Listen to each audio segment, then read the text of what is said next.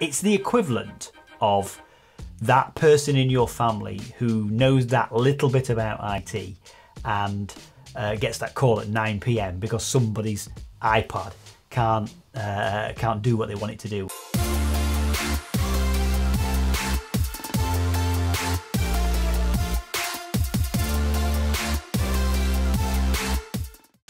What's happening, guys? Dan Debenham here.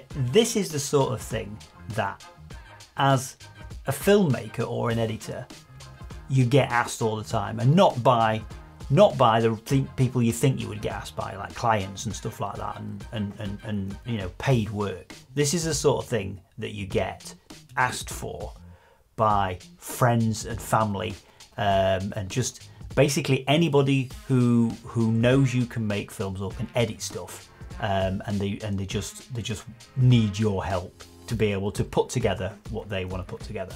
It's the equivalent of that person in your family who knows that little bit about IT and gets that call at 9 PM because somebody's iPad can't do what they want it to do, or they've got a problem with a PC or a laptop and they're on the phone to you at 9 PM while you're trying to watch something on Disney Plus or Netflix, and you're having to talk them through, with nothing in front of you, the sort of keystrokes or menu structures on how to accomplish what they need to accomplish.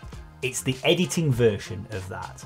And that is the typical unique view job of putting together a slideshow.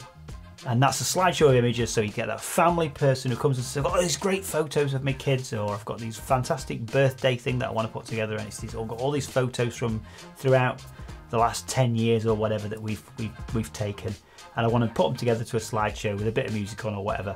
Can you do that for me?" And you end up spending your Sunday putting that together, and thinking, "Oh my gosh, how have I managed to get to this point where I'm actually working on a Sunday for free to put together this slideshow?"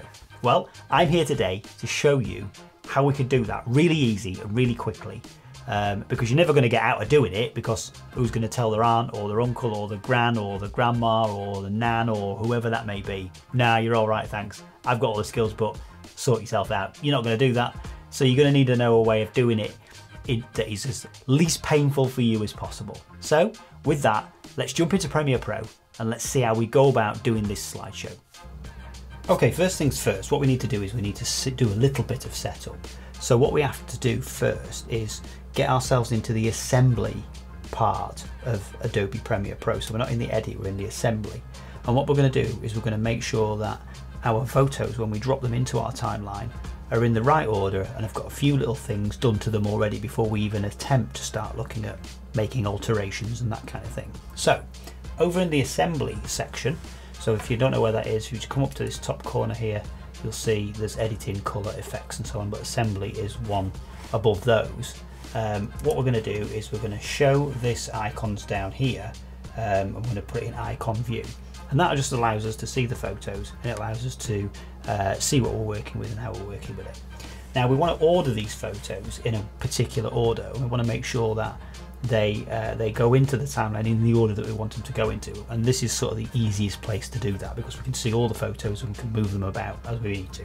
If you can't move them about, if we come down to here to where it says sort icons and just make sure user order is selected, that will allow you to freehand move the images around in the bin, and that allows you to order them up however you want them ordered.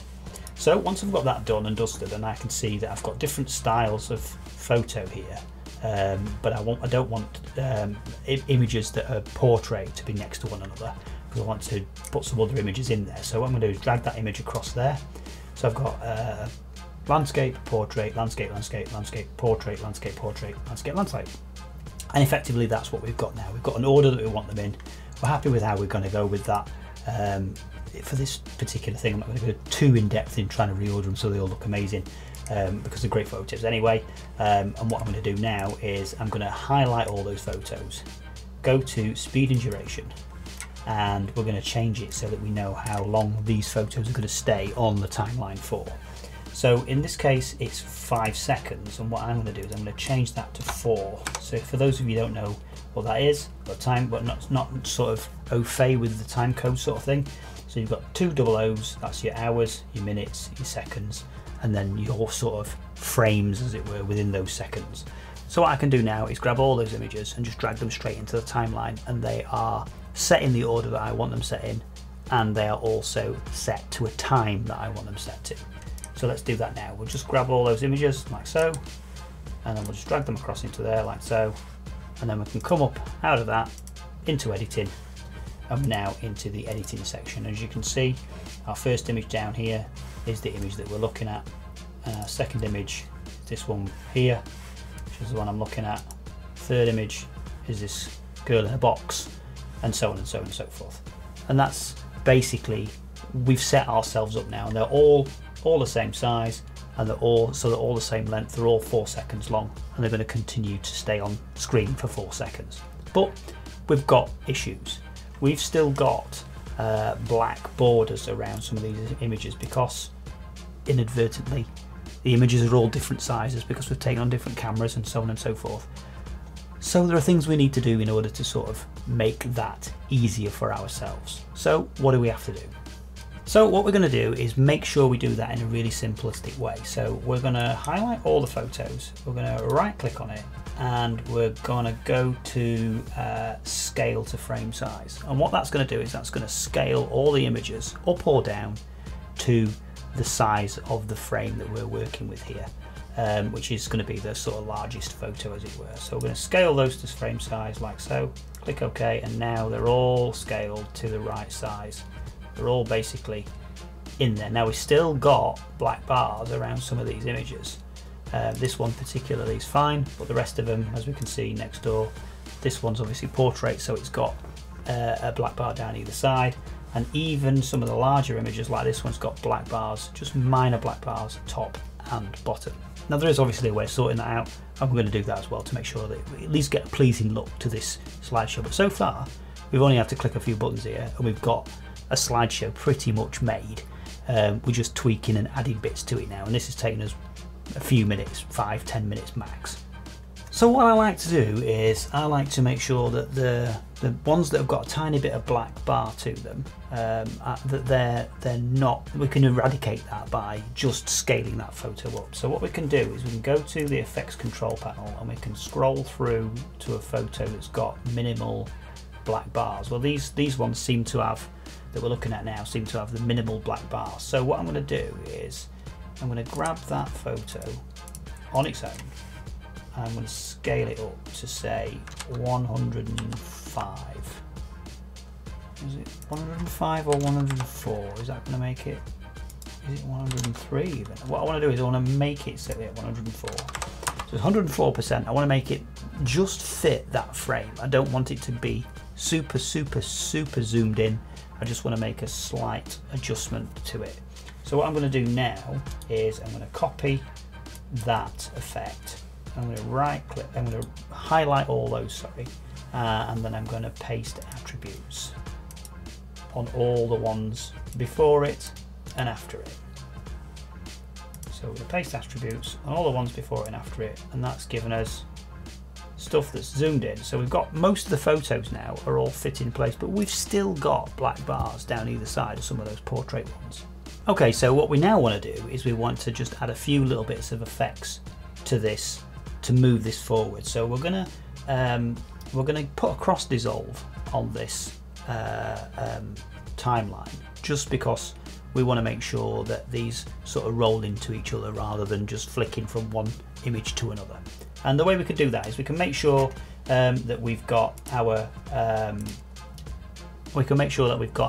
cross dissolve all set up and ready. Now by default the cross dissolve in Premiere Pro is like 30 frames, which is like a second long, and I want to leave it a second. I don't think it needs to be any longer, but you can go in there and you can do that, and I'll just show you how to do that if you need to do that. So we can go into preferences. So if we go up to preferences and then timeline, and there we go. So we've got, it's 25 frames actually, so we're going to second, so it's 1 second. So as you can see from here, 25 frames, 1 second, and at that point you can then just click to seconds, and then just change that to whatever, how many seconds you want your cross dissolve to continue for. For me, I'm going to leave it at 25 frames, which is 1 second in this case. So I'm going to click OK on that, and that's all fine. And then what I'm going to do is I'm going to come across to effects, to video transitions. I'm going to make sure that cross dissolve has a blue square around it, and that denotes that it's the default effect that's going to be used from within video transitions. So what I'm going to do is I'm going to press Control and A on the keyboard, which is a PC equivalent of Command A on a Mac, and then I'm going to press Control and D, and that's going to stick a cross dissolve straight in. So I've highlighted all the clips and added a cross dissolve immediately to all those 10 photographs without having to go through and drop one on individually and all the rest of it. And that has just allowed us to do 2 clicks and get effectively everything selected and everything added. Now, what we also want to do is, as you can see, they're all moving along and what have you. What we also want to do is we want to move this up in the timeline, like so. So I'm going to hold Alt and I'm going to duplicate it now, as it is, exactly as it is. And for the reason I'm doing that is because I want to make sure that I can cover that portrait issue with the black bars down either side at a later point. So what I'm going to do now is we're going to add a little bit of movement to these photos. So we're going to select a photo, I'm going to come up here and we're going to get to the image at the beginning, as we can see, and we're going to add scale on, and I'm going to go to the end and I'm going to add another scale on, and I'm going to make it 110. So it just moves in ever so slightly. And then what I'm going to do is I'm going to copy that. So I'm going to copy that, highlight all those, paste attributes, and I'm going to take off opacity, and I'm just going to copy over the motion side of things. So we're not doing the opacity because we don't need to worry about that. What we need to do is do the motion side of things. So I'm going to do that, and that's just going to add that little bit of movement in every single photo as they come in. Now, the next thing that we're going to do is we're going to highlight that bottom set of images that we just pasted over the top of. So we've basically got 2 sets of images, and I'm going to right click on that, and I'm going to click Nest. And I'm going to nest it, and I'm going to call this bottom images, and that's just because it makes it easy for me. So that's now gone green, that's fine, and we're all good there, we know what we're doing with that. But what I actually want to do is I want to make that a little bit larger. So I'm going to come in here like this, and I'm going to scale that up like so. And then what I'm going to do here is I'm going to come down to effects, and I'm going to add a blur. So I'm going to come here, I'm going to type in Gaussian,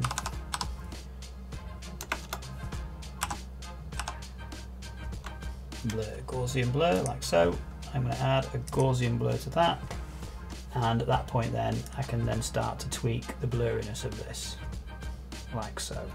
So we can see a little bit of the image through the blur, so we know that there's definitely an image there, but we're just going to make sure that the image that we've got is clear and picks off from the blur behind it, but it just stops having that black behind each individual image that don't fit quite right. And that can be done for ones that go across the top or ones that go across the side. In our case, we've managed to make those photos fit, but in this case there are some that needs that extra bit of work.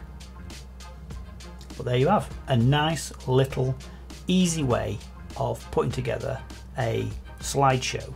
And after that, obviously with the sound and all that kind of stuff, you can obviously put music in there or whatever you want to put on there to just run along the bottom of it, just to give it that little bit more of a sort of polished and finished sort of feel.